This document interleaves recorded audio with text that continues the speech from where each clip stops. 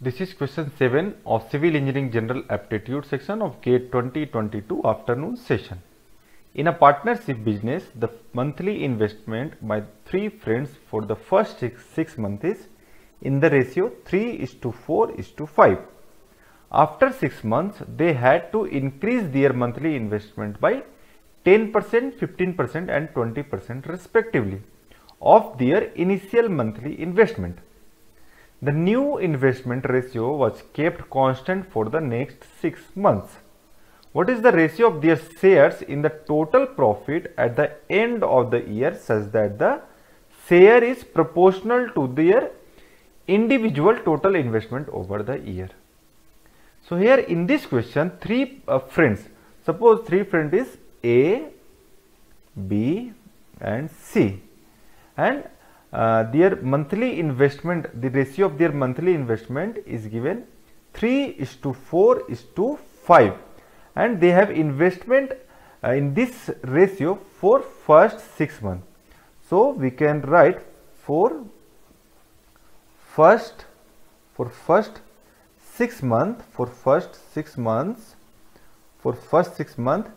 the ratio of investment of A, B, C is 3:4:5.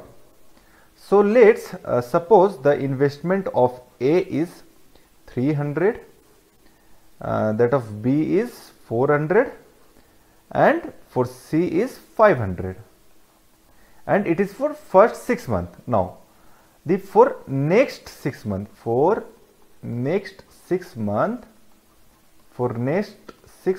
it is given in the question that this person has have increased their monthly investment by 10%, 15% and 20% respectively. So for A, the 10% of 300 is 30. So 300 plus 30, that is 330. Now for B, he increased the investment by 15%. So 15% of 400 is 60. So 400 plus 60, 460.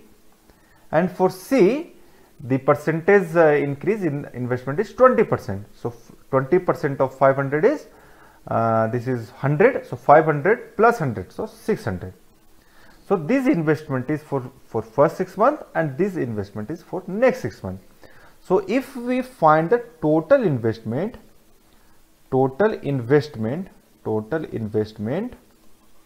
for A, so that is 300 for 6 months plus 330 for 6 months. So this will be, if we calculate it, we will get 3780.